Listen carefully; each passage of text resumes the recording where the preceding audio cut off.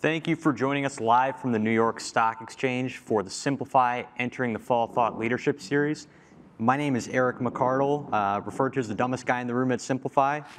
Joining us today is Mychal Campos of Betterment, Dan McMurtrie of Tyros, and my buddy Dave Berns, CIO and co-founder of Simplify Asset Management.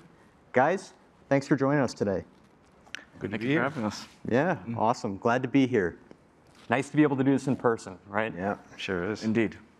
So we've got a wide variety of panelists. We're going to talk about a wide variety of asset allocation topics, specifically in line with the modern environment that we are in, right? And looking forward to how do we build portfolios not only for today, but for tomorrow. And I want to start with you, Mychal. We're really spoiled as investors to have a wide variety of investment choices today, almost to the point where it's a little overwhelming. How do you, and how does Betterment, for example, view this wide array or this wide menu of offerings and putting the pieces together? I mean, I would say, dealing at Betterment where we deal, it's 80, 90% of our business is retail investors, unsophisticated investors.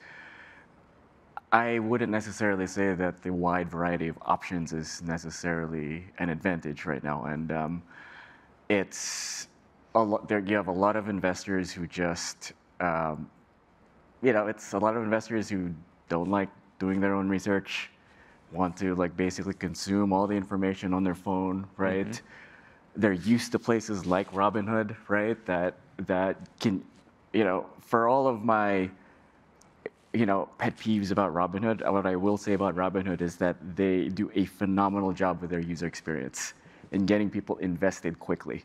Do I think that they're necessarily being responsible? No, absolutely not. But I mean, our challenge is from a Betterment side, being a fiduciary, being an advisor, how do I get these people into diversified portfolios, and make it exciting, and at the same time, how do I keep these users engaged and retained on our platform, right? Because, like any tech company, we see a whole lot of people come and go, right? And, they come, they might give you initial set of money, but then they leave, they get bored and want to go to a Robinhood or another, say more exciting platform, right? And so it's very hard. That education aspect is very hard. And it's with the more exciting ETFs where we can potentially kind of engage people more, but that's still, to be honest, a little bit more of a challenging area for us, because not only do you have to say, okay, it's a little more exciting, whether it's the thematic funds or whatnot, but it's like to get somebody into these funds and to be able to explain what you're actually investing in a very limited amount of time, given really short attention spans, it's a pretty challenging thing, and this is why tech companies have product designers, product managers trying to figure out what that user experience looks like. I mean, so that's pretty much kind of what I see day to day. So there's a lot to unpack there, but I want to pull on the thread of user experience a little bit. Mm-hmm. Do you think it's important, and I'll even go as far as saying essential in today's environment, to have all of your ducks in a row in terms of marketing, product appearance, the ability to communicate your value prop? Can you come into the investment product landscape today with, quite frankly, any of those pieces missing and be successful?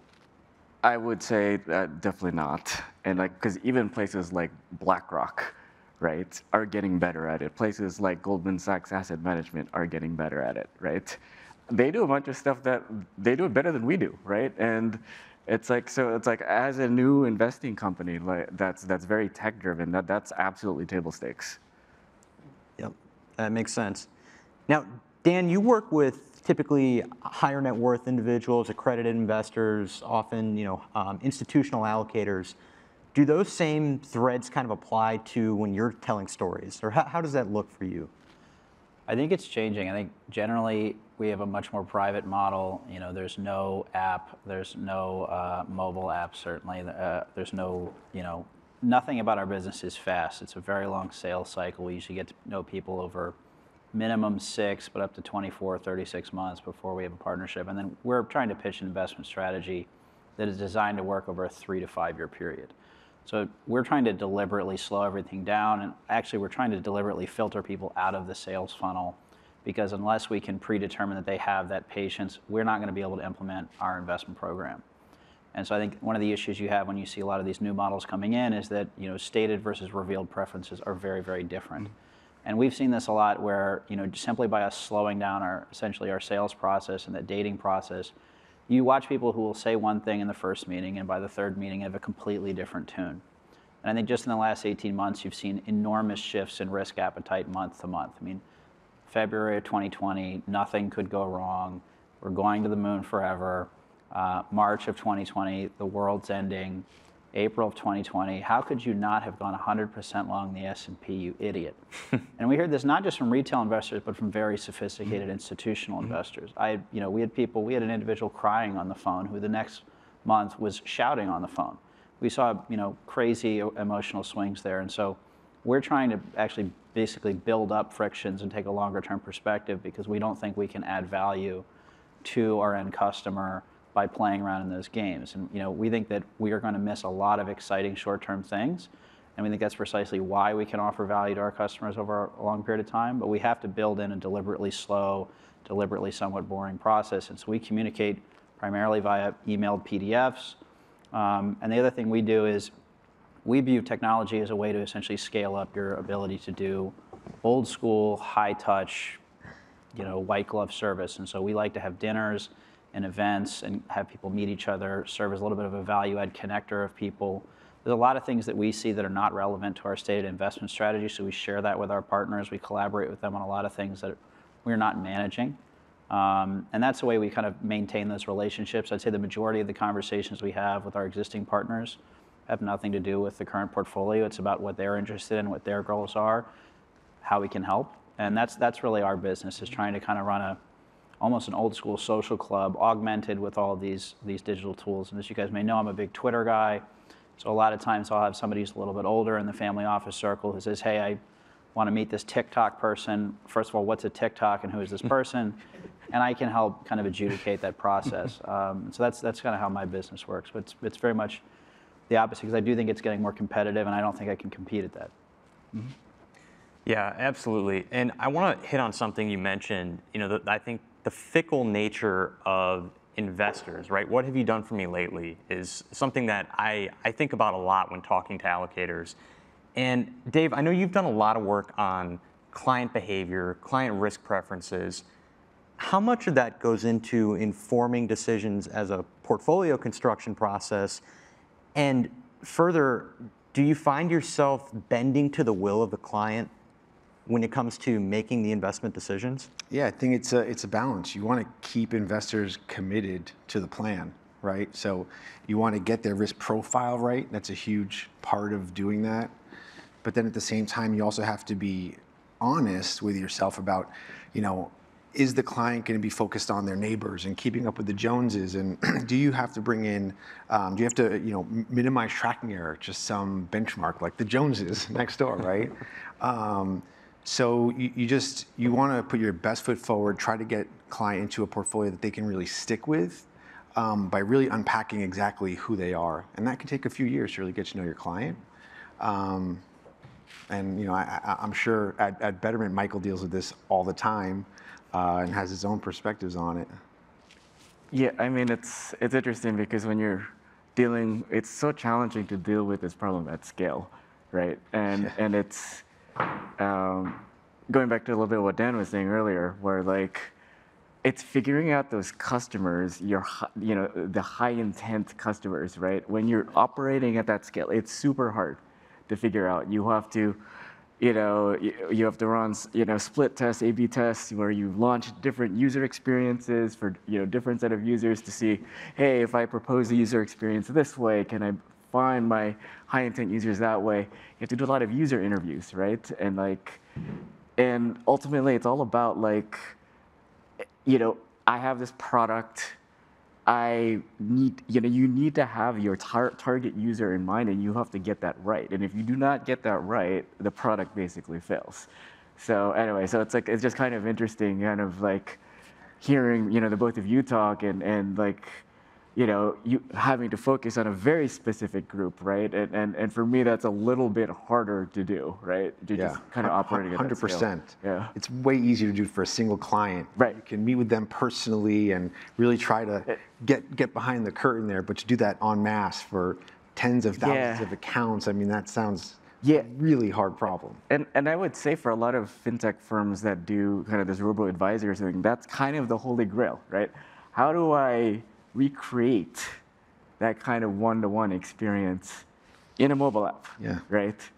And I haven't seen anyone be able to do that yet. What do you think of businesses like Red Holtz and others that are creating? I think that's an interesting business model to me because they are essentially running a media business to both attract and I think I wouldn't say distract, but entertain clients, them through. Because if you're going to watch Josh Brown and Michael Batnick pal around for an hour, it creates that familiarity. I think it maybe keeps people on plan a little bit more. Do you have any thoughts on people building media businesses attached to this type of stuff? I mean, I think generally it's a pretty good idea because it's a really good way of keeping people engaged. I mean, investing for most people is fundamentally a super boring thing, right? Right. Nobody wants to hear about, passive index funds, right? In fact, I've been working really hard at Betterment to move the language of passive completely from all of our communications because you use passive and everyone thinks that you're doing nothing, right? And we charge 25 basis points per year. So you use passives and, people start asking, what am I hiring you for, right? But sorry, I digress. But it's just, having that way of getting a customer hooked and keeping them engaged, I think is so important. I'm not saying it's an easy problem to solve. I don't know if media is or video or whatnot is the only way to do it. But I mean, I think that can be a very important part of any fintech mobile app experience.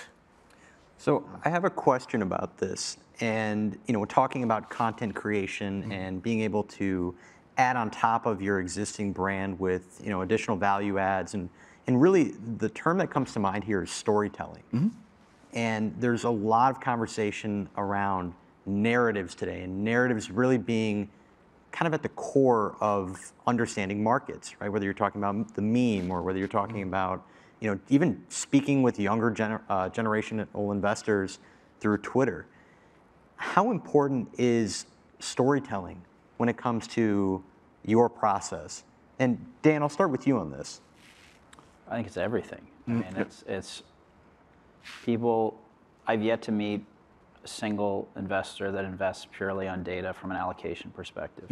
They might, within a given bucket, given sub-strategy, once they've already made this high-level thing, they might then make some database decisions. But even then, there's so many social frictions throughout the chain, wherever the actual capital source is.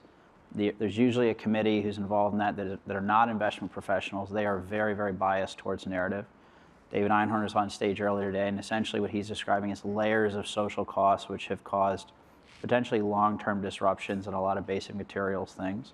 And also the dynamic at the company board level where they can't justify making the investments that, from a societal perspective, you could argue need to be made.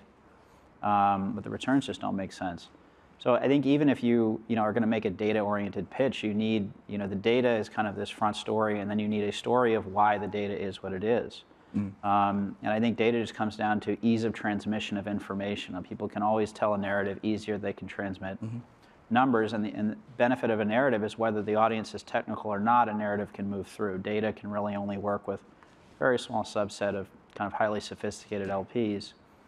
For us, I have a different system because we deal with about 50 partners, and most of them are family offices and some institutions, foundations, and things like that. And they want to know what they invested in and what we're doing. And so they want to hear narratives about the actual individual investments as well as the narratives about our internal firm and our process and what we're learning and what we're doing and how we're improving.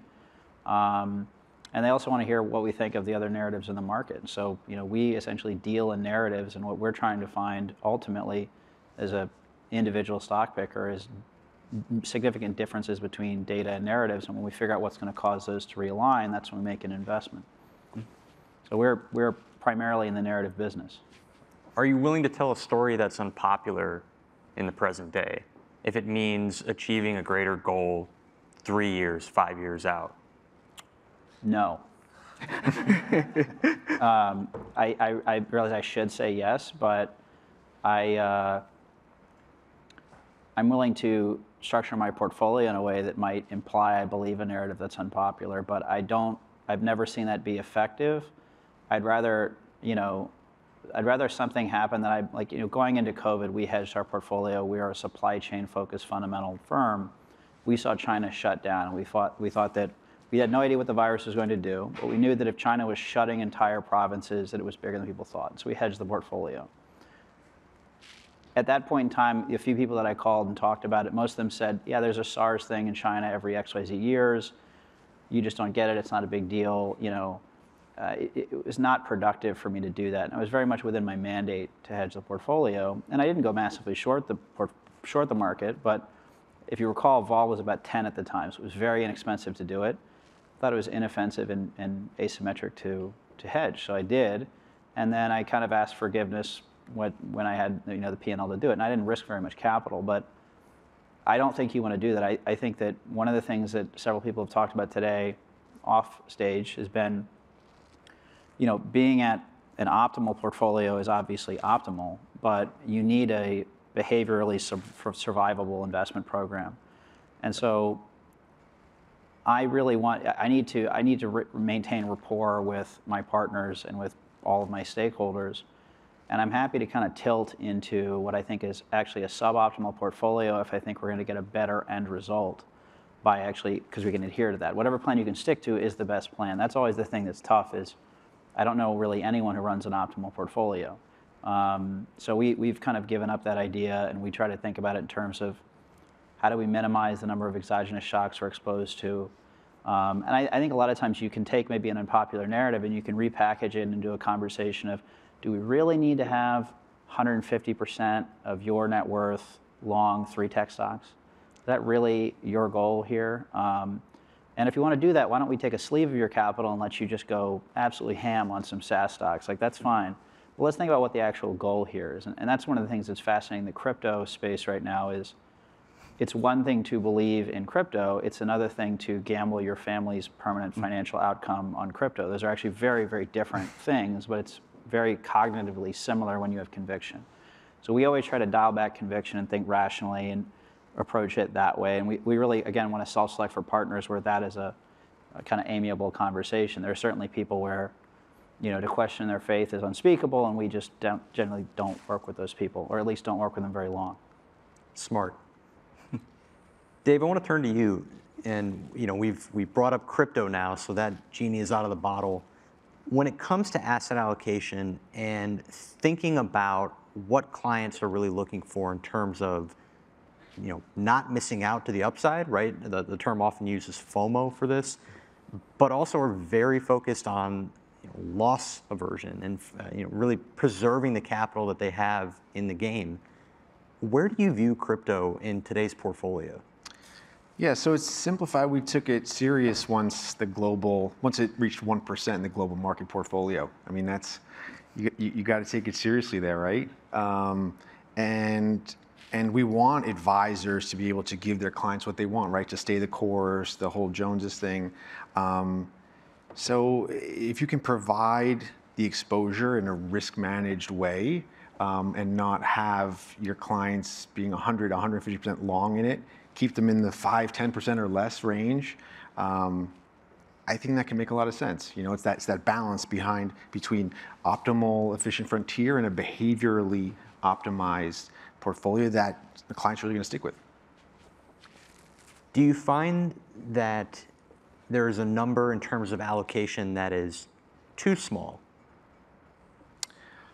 I mean, I think in any portfolio, given your error bars in optimization and constructing portfolios, those can be in like the 5 to 10% range. Mm-hmm. So if you're really being honest around your line items, I think anything below 5%, you got to really ask yourself if that's worthwhile. Right. Makes sense. So let's shift gears a little bit. I don't want to go entirely down the crypto rabbit hole because I feel like we could spend the rest of the panel talking about that. And for those of you at home watching on Real Vision, I'm sure you get a lot of crypto content. So let's talk about something you maybe don't consider as much, the 60-40 portfolio, right? Which is something that investors, pundits, they like to beat over the head in terms of saying, this should be dead, right? So far, they've been wrong. It's generally worked fairly well. That said, we continue to move lower in terms of yields. If we do believe that the lower bound on rates is 0, we're getting very close to that. That's up for discussion in and of itself. But let's just stay within that framework. The 60-40 makes sense going forward. Michael, to you. I mean, I think at a baseline, it's probably here to stay for sure. Do I think as a fiduciary that that's the box you should stick with? Absolutely not, right? And it's particularly in a world of interest rates that have been really low since super low since the great financial crisis, approaching 0, right? And diversification just isn't going to work in the same way, right? And if you think about it, there are so many other, like if for someone who was a hedge fund manager who's done a lot of this research, there's so many other sources of return out there. And I think generally speaking, you're not being a responsible fiduciary if you're not letting your clients know what these additional sources of return are. Because you encounter a client who wants like an 8% target return, right? Hey, guess what? 60-40 is not going to give it to you. I mean, you could, probably not even a 90-10, right? It gets you there, right? You're going to need additional sources of return there. So now you have to start thinking about alternatives, options-based, convexity strategies, strategies that take on more credit risk, and so on and so forth, right? And so I think it's really just the responsible thing to do to let your customers know what these other sources of return are, but in a way where you can explain very clearly where their new sources of risk are coming from. And that's a challenge in and of itself, because for the world that's used to like, hey, all my risk is determined by equity versus bonds, which is not true, obviously, but like that's what everyone believes, right? So it's a challenge in and of itself to for people who can't even understand that, right? Now you got to tell them the sources of risk associated with being, invested in direct private investments and things like illiquidity premium and risks, right? So, right, right. And so, over the last decade or so, kind of pulling on that narrative or the story about where yields can only go so low, right? Mm-hmm. This has obviously been a topic that I'm sure other panels have spent a lot of oxygen on, right?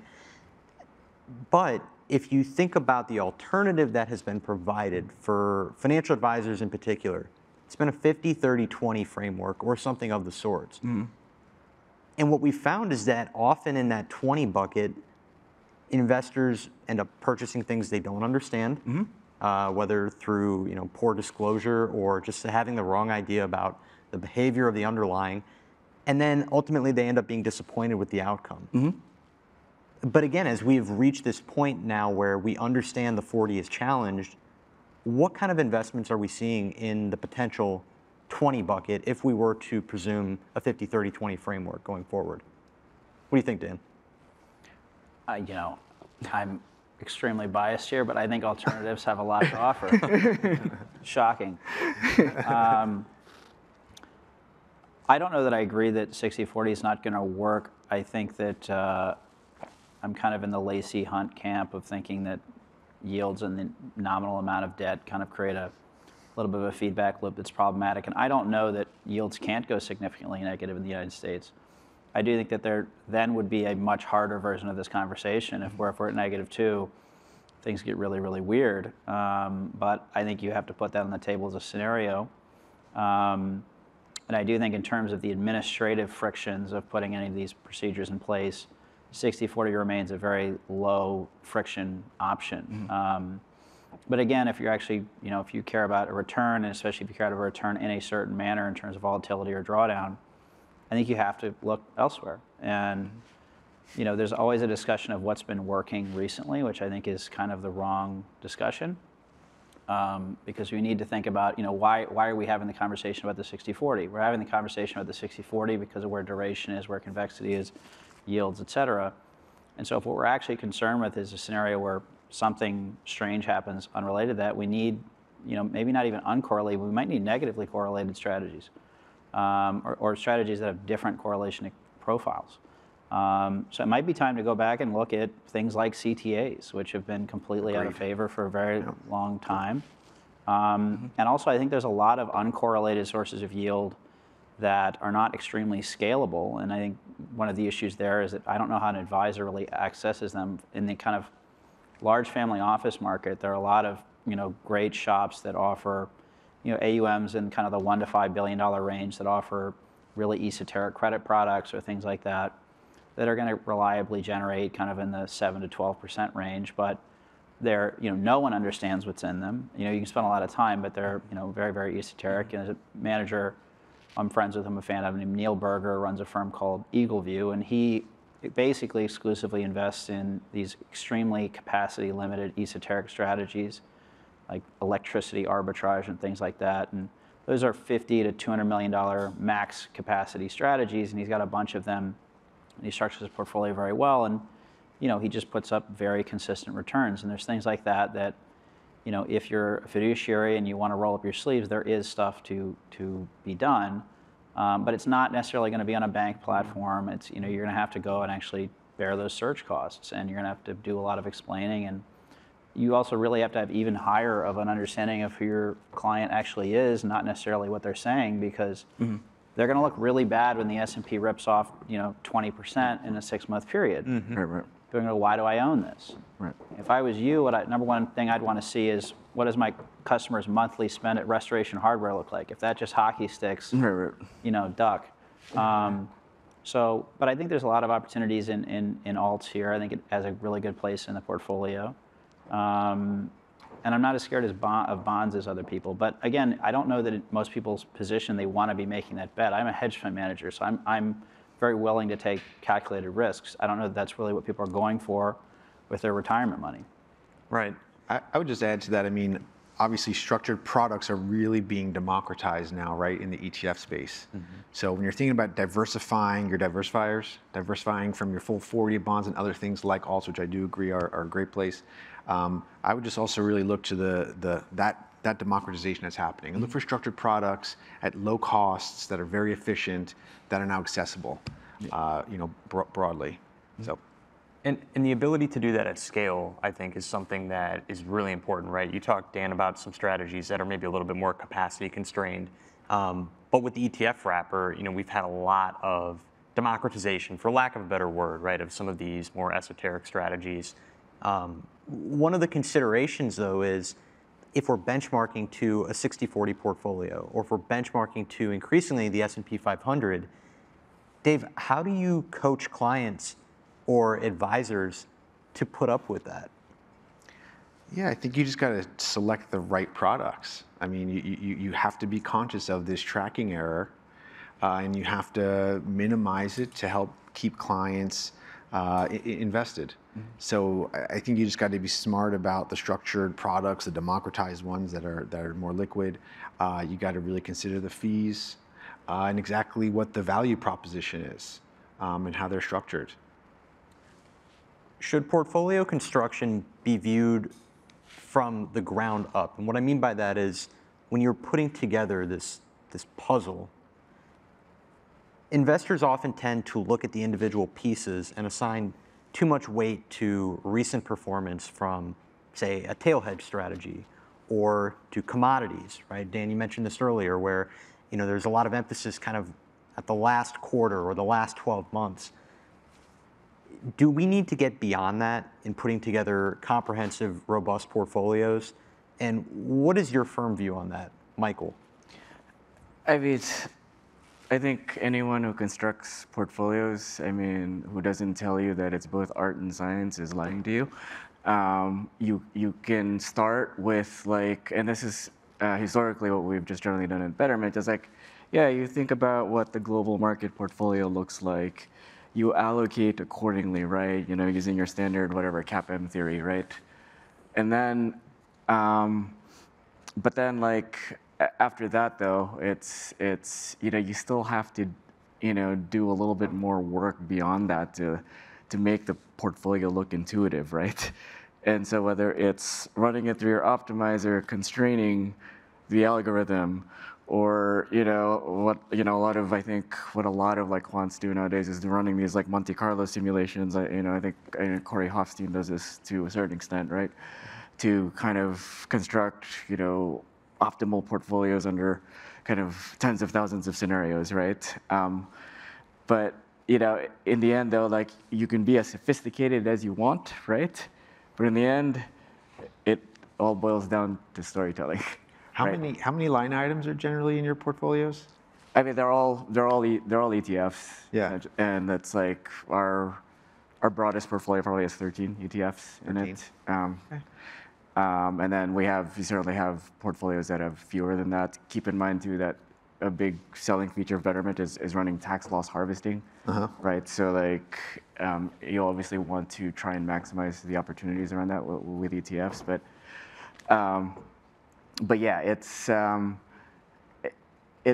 yeah. I mean, in the end, it's like you have to think you kind of intuitively like, how do I explain this portfolio to the customer, right? And at times you just have to make those subjective decisions, like I'm going to cap this at this percentage because that's what seems to make sense, and what you know, what would make the most intuitive sense to everybody, right? And then beyond that, right? It's like you want to run through your stress testing scenarios, right? Yeah. And so like in the end, it's like I agree, like the optimal portfolio. Nobody really knows what that is, right? That's all measured with error, right?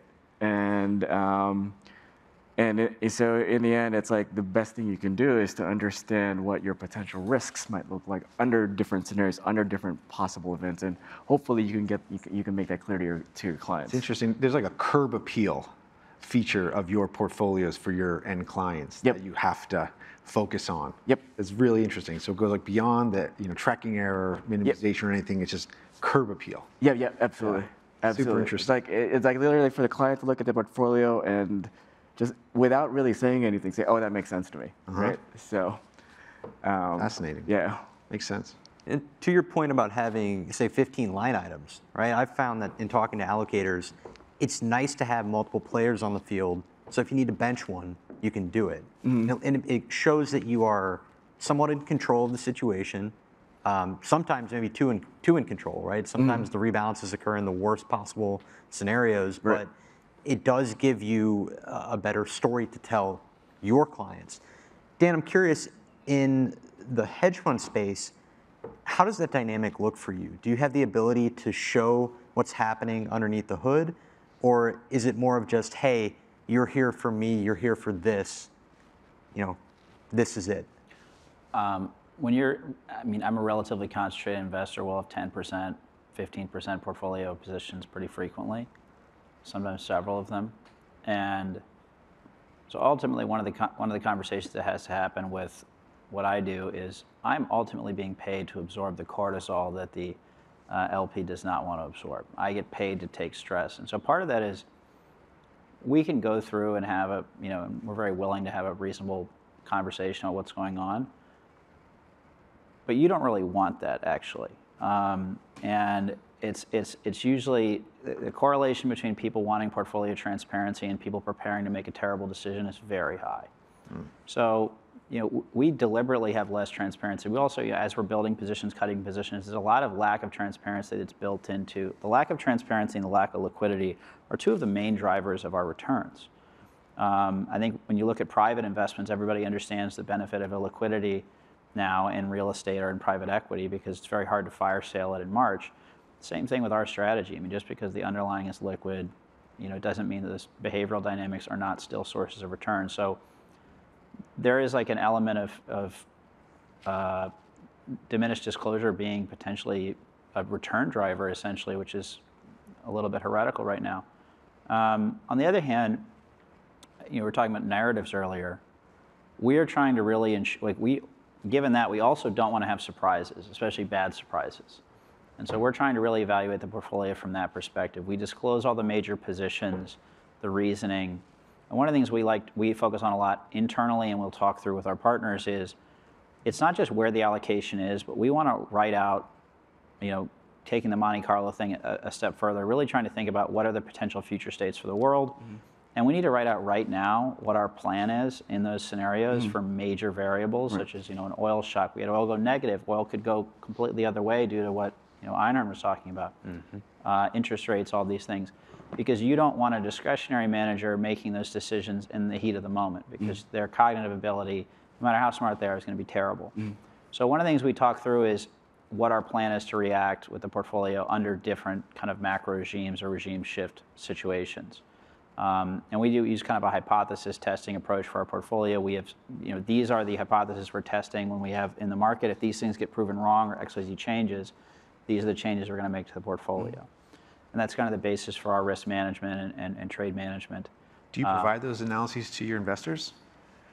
We provide some of them. I would say generally, yes. If we have we're not going to walk through the exact trading plan for reposition. That's a complicated issue. But for the general high level of the portfolio, yes. So, I think a lot of fundamental managers end up going down on their own sword.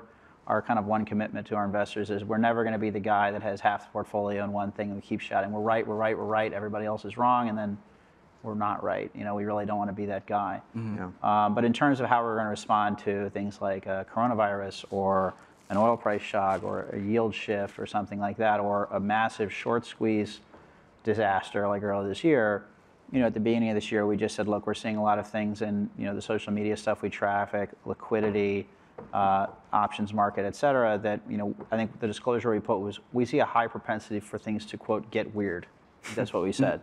So we said as a result of that, we're going to take gross in the portfolio way down below what we normally do, and we're going to take the short book way down. And if something shows up on any social media site, we're covering it immediately, because we don't think that the market structure is going to work in the way people are going to expect it. And so we basically had a very boring spring when a lot of my compatriots had a very unpleasant spring. And again, my job is to not have negative surprises. And so a lot of these things that are these big hard calls that hedge funds are famous for making, I just like to go just kind of sit on the bench and have a Gatorade and watch everybody else play for a minute. And then I'll come back in and just play the fourth quarter, kick some field goals. I'm more of that type of guy. I like the layups. I'm there for the cocktail hour.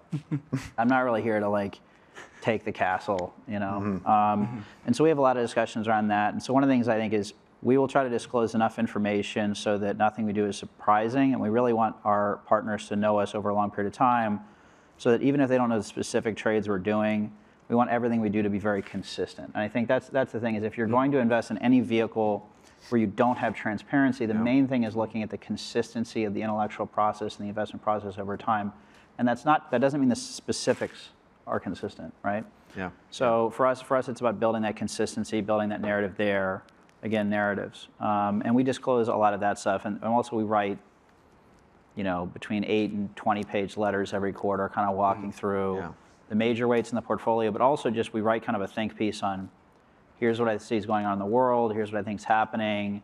And I think we've got this great record of every quarter we write one of these, and we write something that seems a little weird. We're like, here's this thing that's happening on Twitter, and people are like, why is this relevant to the world? And then 6 months later, they're like, oh yeah, guy won the presidency with that stuff. I'm like, yeah, it was. So we kind of try to have alignment on that stuff, but and we do quarterly disclosures of overall allocations to sectors and long short and net exposure and gross leverage and things like that. But we don't run a very leveraged strategy. We're usually 150% gross or something like that. We've tended to run like 30 to 60% net, and usually we've been on the low end of that. So we tend to be, for a hedge fund, fairly low leverage, fairly low net exposure, very low correlation with the market. But we're not kind of like levering it up and trying to, like a lot of people are trying to take, a lot of hedge fund products are trying to take intrinsically high volatility securities and use leverage and correlation games to end up with a low correlation, low volatility product. But they say they're doing that via fundamental stock selection. So they're like going to take all their risk from fundamental stock selection, jam it through a correlation bet with no understanding of correlation, and then everybody's surprised when these things blow up. So we just try to not we want to make sure we're not accidentally shifting all our weight into correlation. Most of that's just maintaining gross exposure for long short. I mean, a lot of times when somebody says they're a genius stock picker and you see the leverage above like 3x, it's not the stock picking. Sure. Yeah. I would just add that transparency of process, I think, is equally as valuable on the ETF side, Right. For sure. So we at Simplify certainly try to do that as much as possible and just have that conversation ahead of time so people are prepared. Right. And one thing I wanted to bring you in on, Dave, is, I have taken a lot of pride in the fact that we have a lot of strong disagreements in our firm about where the market's heading, about what the dominant narrative is. And I think that that has ultimately informed our decision-making process when bringing products to market, specifically with regard to giving people building blocks and saying, okay, now you go and make the decision. You go put this together. Obviously this has been a really integral part of the firm and the story of what we've done in about 12 months. How do you view that in terms of building robust portfolios and focusing on certain types of exposures and then making sure that you don't give someone something that they're going to go and blow themselves up with? Yeah, I mean, obviously being risk managed is critical through the process. But for me, the most important thing to do when crafting new building blocks is to offer building blocks that are as orthogonal as possible to things that already exist, right? You want to offer people diversifying return streams, alpha, beta, whatever you want to call it. So just trying to be truly innovative and not taking on risks that people already can take, just offering new types of risk premia is really critical. Mychal, I'll ask you, you're running portfolios with tons of different types of clients. Obviously they're going to all have different needs. You're trying your best to kind of match this, I don't want to say one size fits all approach, but in a way you have to be very deliberate about how you curate the menu, right? And make sure that people are getting what they need, but doing so in a way that doesn't drive you all crazy in terms of product development and user experience. When thinking about things like options or alternatives, right? Does that become very challenging for you all to say, it's just not worth it? I mean, it is a general challenge because I don't generally agree with that statement, right? Right. And it's always about risk and reward, right? And with alternatives, right? Like you have to endure the illiquidity risk, right, to earn that premium, right? And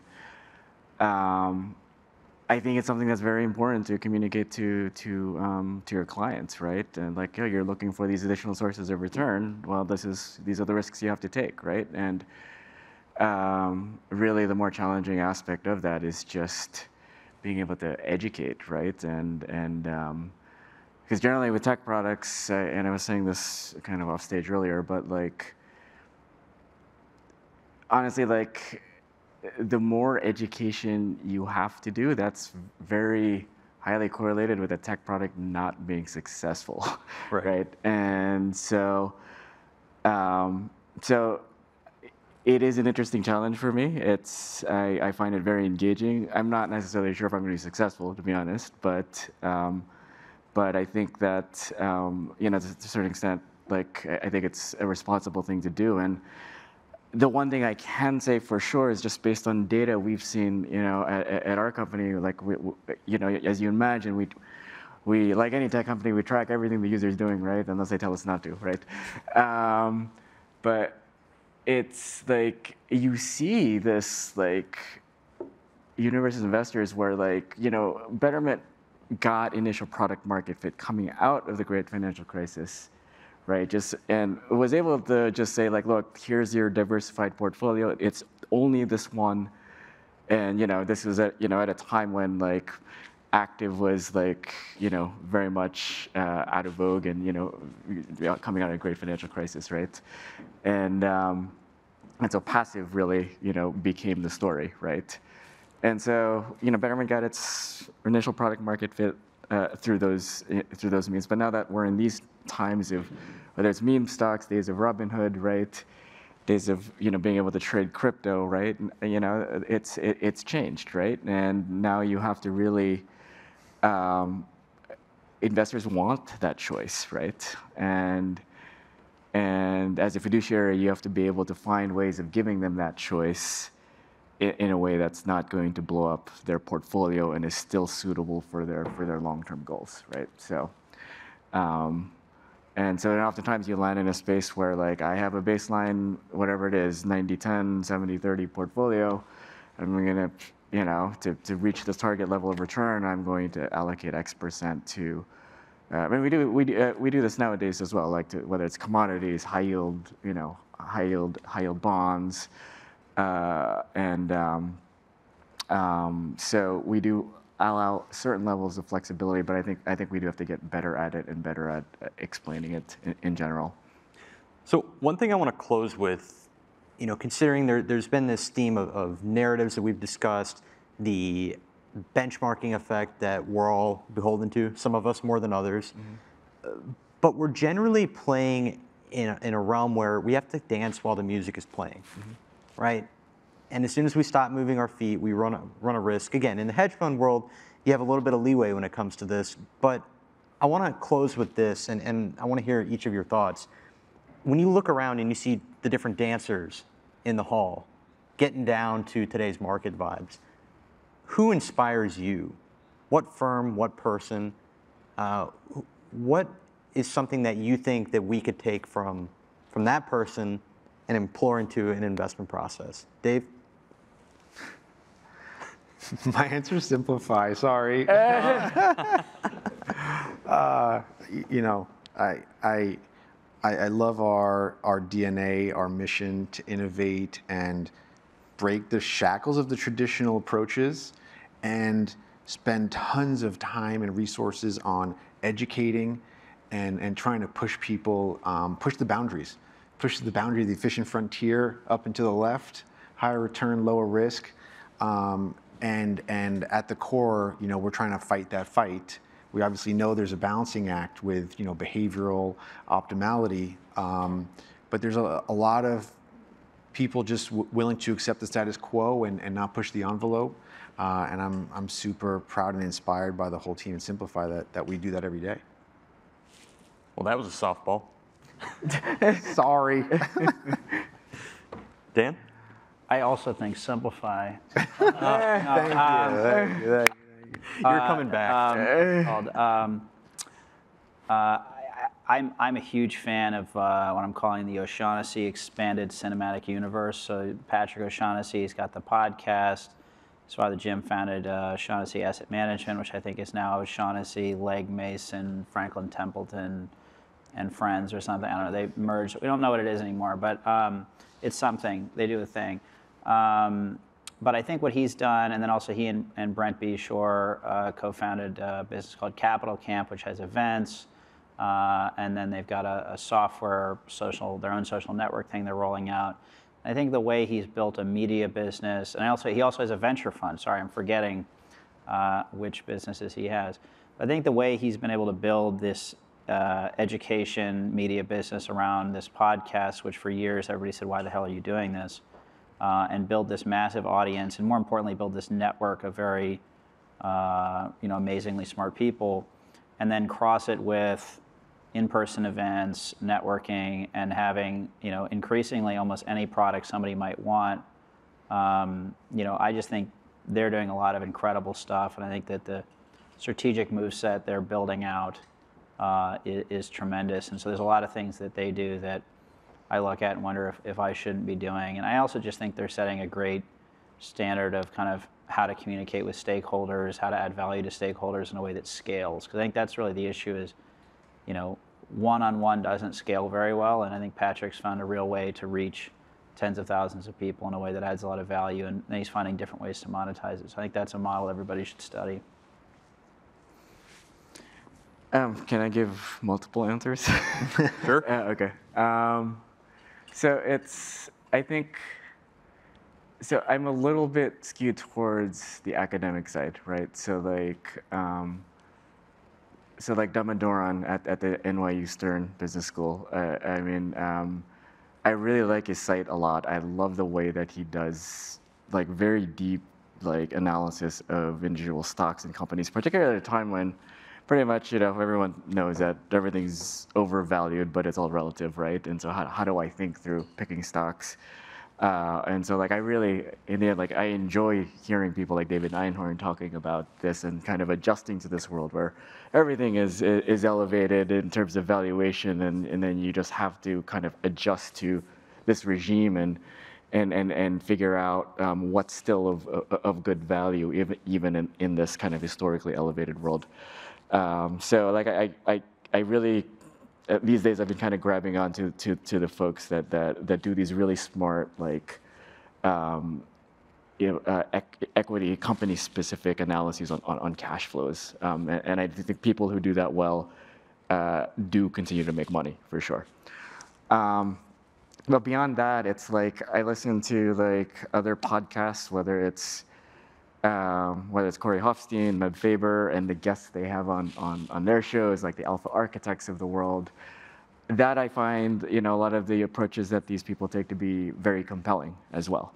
And it's just a way of like thinking outside of the box. Not everyone is probably prepared and has the domain expertise to be able to digest all that information, but for me, it's kind of a source of new ideas as well. And shout out to Simplify as well, by the way. So anyway. Well, I appreciate all three answers. And Mychal, Dan, Dave, it's been a pleasure. For you all listening, thank you.